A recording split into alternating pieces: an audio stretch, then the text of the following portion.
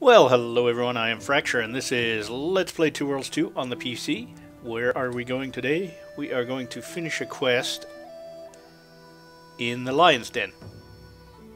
If you remember in the previous video, in between where I sped up the sections, you may have skipped past it and I don't blame you at all. While I was trying to find the quest for that guy's niece, I decided, geez, maybe it's nighttime, I'll go and take care of another quest while it's so late at night. I started this quest, Sammy the Bull, found the Lion's Den, killed the guy's guard, got the key, and then realized it was daylight and continued the other quest. So let's go back and finish this one. And we have to head back to the Lion's Den. So, time to obey the flag.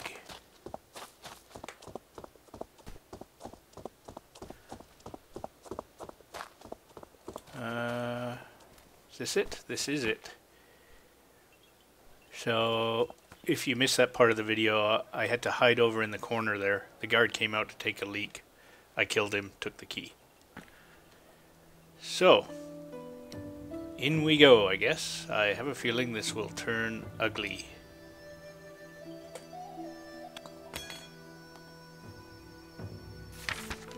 Okay, so far so good. The key broke. Okay, so it's a one-time only thing, in other words.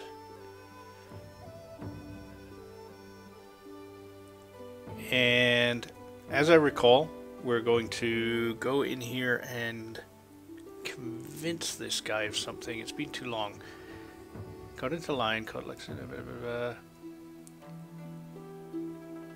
Okay, here we go. He wants me to pay a visit to a guy named Sammy the Bull Mangano and threaten into dropping out of the competition with Lexington. Okay, so basically threaten him so that he drops out of competition with Lexington. Okay, that sounds easy enough.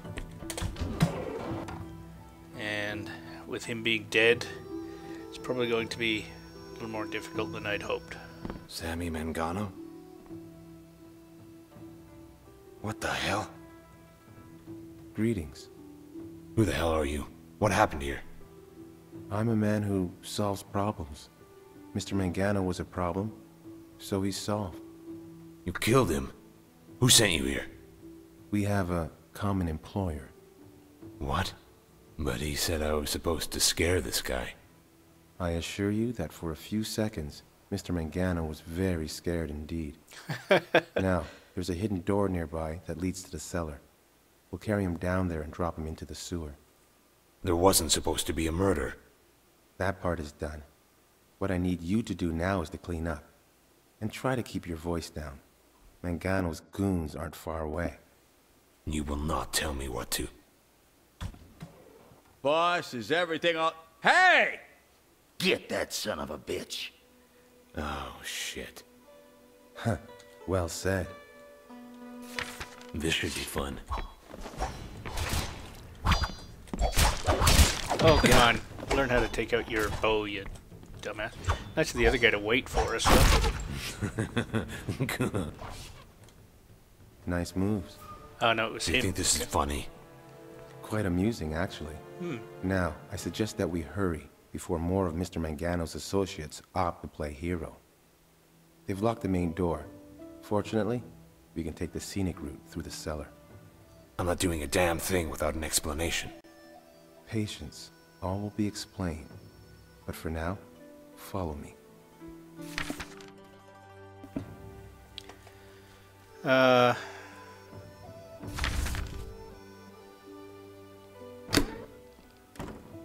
There. Now let's go. Hopefully we don't run into any more affiliates of the Mangano family. Nice painting. Alright. Well, before we go...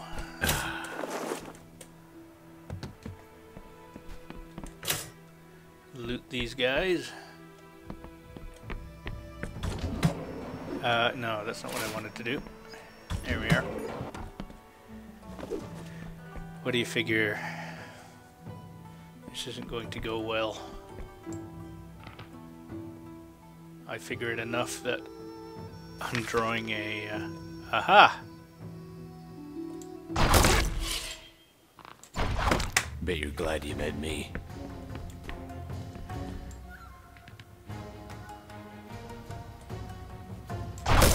Stay down.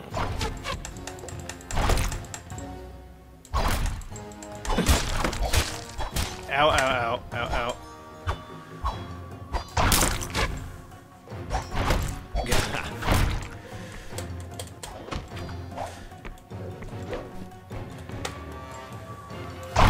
Yeah.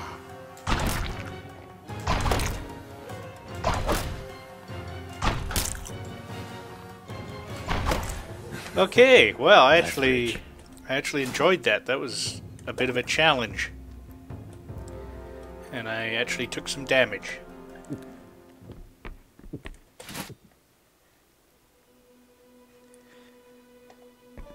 Alright. The more I use that multi-arrow, the more I like it. Despite having misgivings on using the points. That's the way I play. For some reason I like hoarding things. Points, potions, whatever. That's not going to change.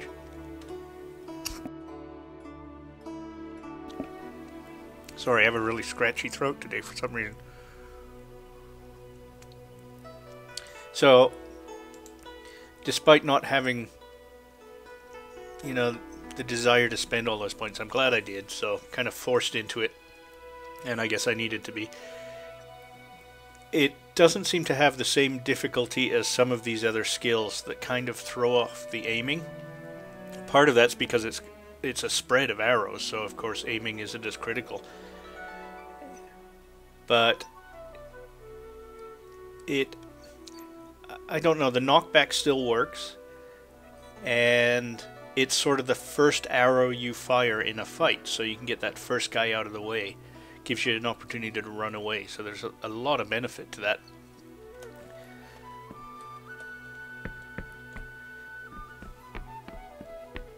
So I still think we're going to find more of these guys. Call me paranoid.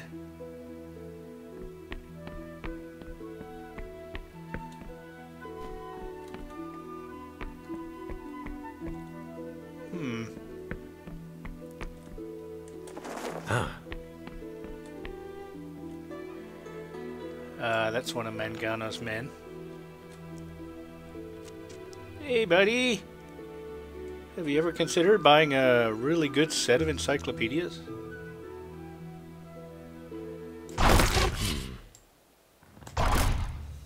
Wow, these guys have some major hit points.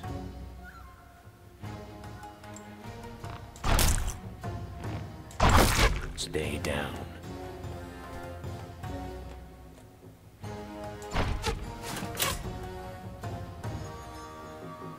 Like that the music is there it goes.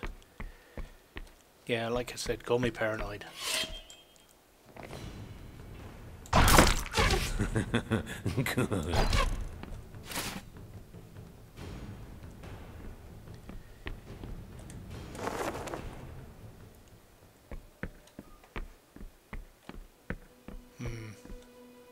I have a feeling I'm not going to get out of this very smoothly. Nothing like good, clean fun. I think it's time you started talking. Relax. You've done well. I suggest you go see our employer now. What? Wait a second. Everything has gone according to plan, even your performance. Now, Mr. Lexington is waiting. Boy, can't anybody in this place just give me a straightforward quest? Everything's got to have like 2 diverging paths and mysterious. Oh boy, okay.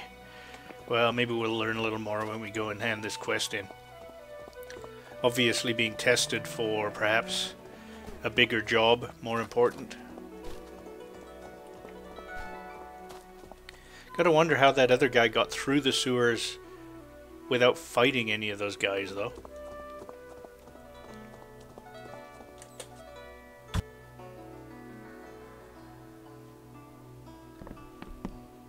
There he is.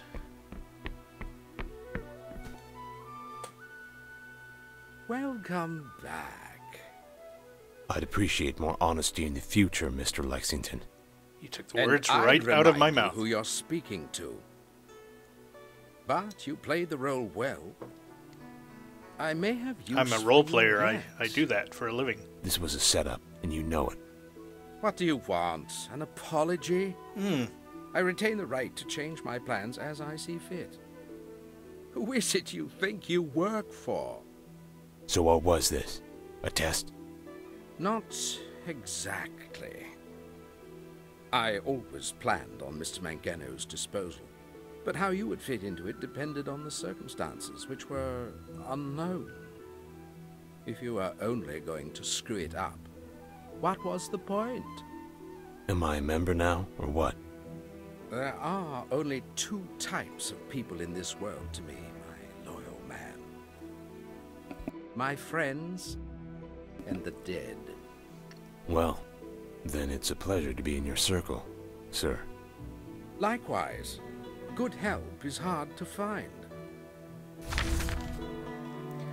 Alright, so we got the membership card to the Lion, which means we can head on in there and talk to some guy. I don't remember. But before we do that, I think I'll take a visit to the vendors.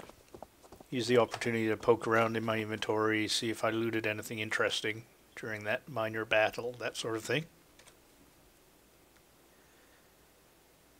So they're around here.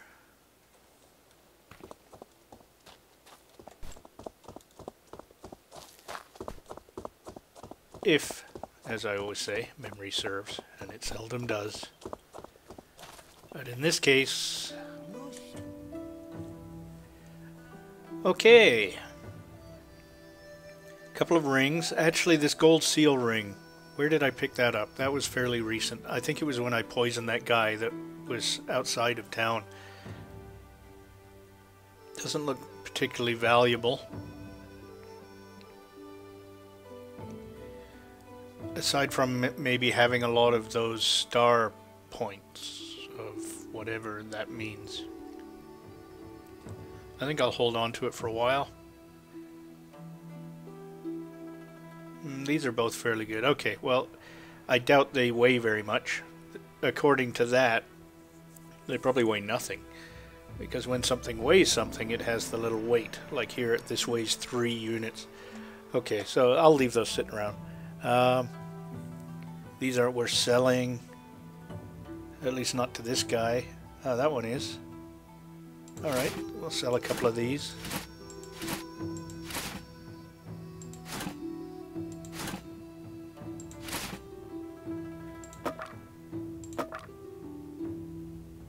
Alright, made a bit of cash. Anything worth actually buying? Poison arrow +1. Nah. Again, I'll have a battle with myself if I want to buy.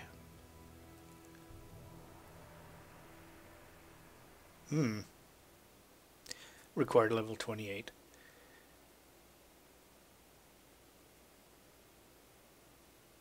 Okay, I don't see anything of great value. Just check out these bows while I'm here.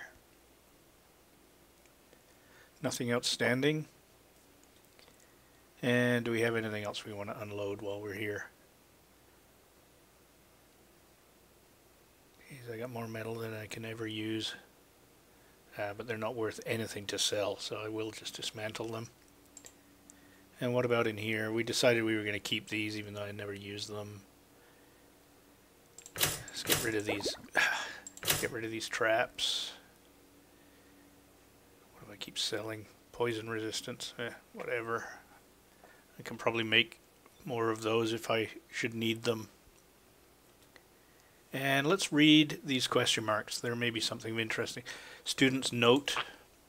The foxy brown god quickly jumps over the lazy Varn. Well, I know the quick brown fox jumps over the lazy dog is a sentence with every letter of the alphabet in it. I wonder if that one does too. It was a thing you used to have to type in typing class way back when we actually used typewriters. A mnemonic device? Really? This is what we're paying for here? An education in magic? they could give a 5-year-old? Dr. Krabath is a miserable, miserable fool, teaching us calligraphy instead of actual spells. Write this sentence 100 times. I say hang the bastard, or at least fire him. And in a magic school, firing him could mean many things. And Ryan's story, give me a break.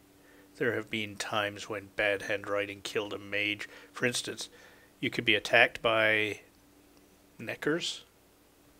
What is that? That's up the drive-in. I guess you get attacked by neckers. Walking in the woods only to find that the spell you jotted down earlier is illegible and then therefore unusable. Yeah, right. If that actually happened, I'm a scapulary midwife. Okay. Learn how to become a powerful warrior in 10 easy steps and 937 extremely difficult steps. On Time by Tai Lin. Horologer. Introduction, Chronometry, Philosophy, Bibliography. Oh boy. Alright, well, I may get bored halfway through this, but let's give it a shot. Introduction. So much has been said about time, and yet we, the living, still know so little about it. It is an arrow always moving forward, or is it simply an illusion of our perception? If it is, what does it mean for the choices we make? Are we truly in all places at all times, making all possible choices? Wow, the guy's a bit into quantum theory here. Or just the ones we know about? These conundrums will be the subject of this inquiry. So, the two competing branches of thought on this subject seem to argue that time must be one or the other. Brilliant. It must be either forward-moving, current, like the arrow I mentioned above, or it must be ubiquitous, and we simply don't possess the faculty to see any other way but as a continuing sequence. There's no argument that there is a sequence to us, as that is what our faculties allow. It wouldn't make sense to our survival if we could not relate the reasons for our choices to their consequences, and that requires, or recurs, time to have a forward momentum. Again, the arrow. But I'd like to propose a third option, that time is neither an arrow nor a fundamentally ubiquitous structure of the universe which we simply, and quite limitedly, observe through our faculties as a string of actions and consequences for the necessity of our survival. No, I propose that time is a measurement, that it is an entirely human phenomena that must be observed to exist, that we create it based on need, and therefore can destroy it based on overcoming that need. But more on this in the next section. Actually, that's not too lame. Interesting. Something to think about in a video game. Who knew? Chronometry. Temporal measurement takes two distinct modern forms, the hourglass and the calendar stone. We use one for short measurements, and the other for long ones. Everyone lives their lives according to some schedule set by one, if not both of these devices. And so it may be said that without the ability to measure time, our lives would fail to add up. We simply couldn't get very much done. The first human beings, as many other animals, used the solar and lunar cycles to justify their time scales. Slowly, more compact devices were invented to make life a little easier. And this predicated the formation of other burden-bearing machines. Schedules and habits are synonymous for anyone on a long enough time scale, and thus it may be said that human success, our ability to build societies and create laws and art and intelligent thought, rests solely upon our learning how to measure time. Many inventions, most of them growing successively smaller, have been produced throughout the ages: the sundial, the crossbar, and my personal favorite, the hourglass. It is this fine-tuning which has allowed modern man brief enough respite to ask why we measure time. And it may be that the answer to this question unlocks something vital about the way we live our lives. Philosophy. Time is authority. By its very nature, we bow to it, we worship it, we fear it. No one is immune to its rule, or so we think. Let's return to the proposition that time does not exist unless it is measured. Do you reflect on time? On its coming or going during activities which require no measurement of it? Of course not. Who would? Unless they've got a schedule to meet. And that's the point. meeting a schedule, meeting the demands of our habits, is the only reason we even care about time. It must be measured, observed to be of any consequence. At all other points in our life, it simply does not exist. But this is not just a theory of the mind. There is ample reason to believe that time is non-existent outside ourselves as well, that it is a human invention. A simple thought experiment will suffice. With our, as yet limited knowledge of the physical laws that govern the universe, we can safely say that the universe does not break down its own rules. Does not break its own rules. Can we agree on this? Good. Whatever occurs must occur through some natural process, and that natural process is governed by a law. Many theologians would disagree, but the evidence suggests that our universe has a definite beginning and will have a definite end. But if all things are governed by natural laws, is the universe itself not simply playing out a predetermined pirouette? Even if on the grandest scale, haven't all things already been determined? What then is time? The playing out? No, you say. That would simply be our observation once again. The events in the universe appear to unfold in one direction, from cause to effect. It's simply because we observe them that way. And that's my point. Time requires observation to exist. QED. Now, let's not even get into free will. Bibliography. Okay. Well, that was actually worth reading. I'm glad I stumbled into that. It actually reminds me of a science fiction book I read once called Quarantine. It's what I'd call hard science fiction. I don't remember who wrote it. Ben Bova? No, it wasn't a well-known science fiction author. I suppose that could be right. Anyway, Quarantine. You kind of had to have a background, well, not even a background, at least a basic understanding of quantum physics and quantum theory to even read the book. But I won't spoil it for you. It's an interesting book, nonetheless. Okay, and there's the umbrellas that attacked everybody.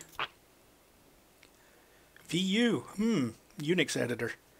Magicum Sequimer, property of Veneficus University. And that's it. Doesn't scroll. This is to certify that the bearer hereof is an approved member of the Lion, and as such is entitled to enter the clubhouse at any time and enjoy the privileges within. Well, we know what that's for. Just arrived from aspiring. All right. Don't get last year's wares, huh? Let's head to the flag. This is what I was doing. I got sidetracked reading that novel. So I kind of... Well, I guess we're going back to the Lion. Yeah, alright.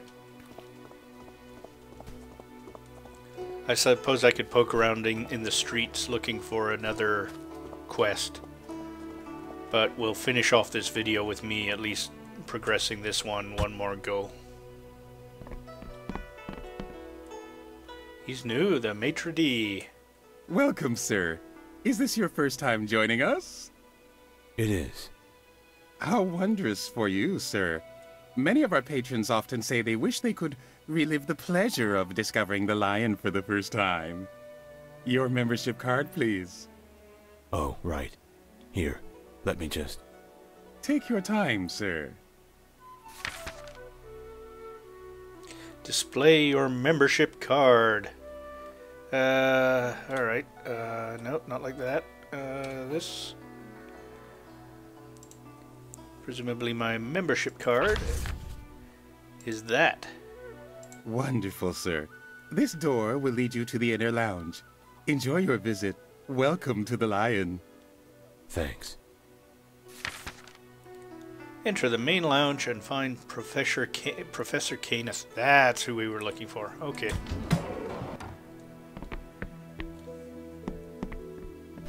New location found. Inner entrances to the Lion.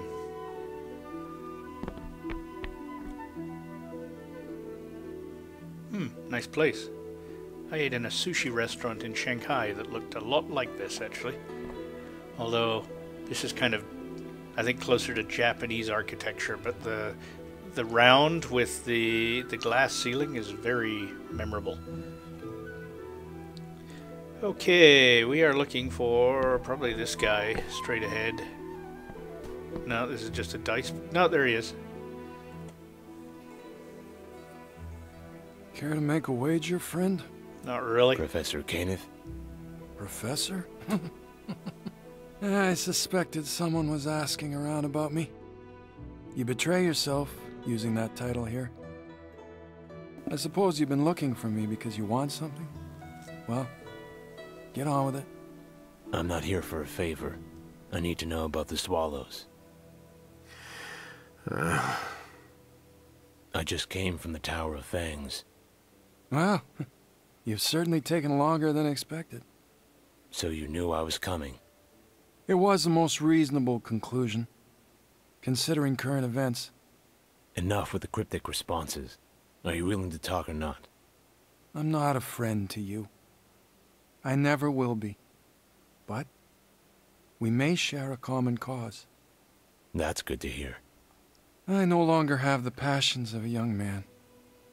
I prefer to enjoy my twilight years rather than spend them in persecution. And yet here you are. I tried to avoid this moment, truly I did. Well, my boy. Before we begin with your questions, allow me to pose one of mine. Are you so blinded by your pursuit of revenge and power that you can't see your own self? That is what this is about, isn't it? Look long into the mirror, lad. It may be that the thing you despise also exists in you. I'm not like him. Of course you're not. Not yet. He's the one with the crown. But evil is not something a man is born with. It only comes after years of compounding action. Can you tell me that if that crown was on your head, you'd give it up and walk away? You're deluding yourself. There is no moral law that cannot be overruled with the sword. Abandon this path while you still can. Besides, you do not possess the power to stop him. All I'm asking you for is a means to an end. Yes, you want to use the sight to break the barrier to ultimate truth. For if you have that, you can know Gandahar's heart. Find a weakness. One cannot create the future without tearing down the past. Isn't that what you young radicals think? Let me tell you something. Your kind has never offered anything in replacement of the world you would burn that could not be achieved through peace and diplomacy. It is always violence with you. Violence and death. I was told the scavengers sometimes use the site. If you're not going to help me, maybe they can. Where can I find them? I never said I wouldn't help you. I'm only hoping my help comes before you follow through with your plans. But I can't make your mistakes for you. You can find them on the edge of the Swallows, where they make their camp. Just remember, the curse of sight is that seeing is believing.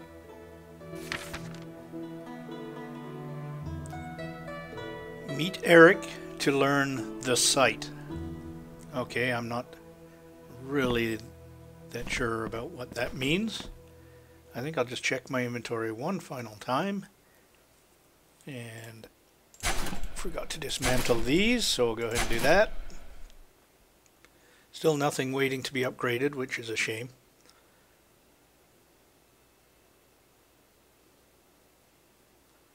But we'll live. Okay. And with that, as always, I thank you for watching.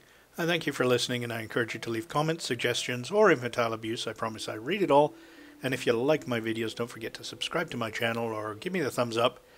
And sounds like I'll be doing another co-op commentary with Mr. Smart Donkey over the next couple of days, so keep your eyes open for that.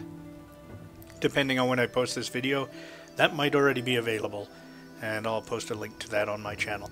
Anyway, have a good one. We'll see you next time, folks.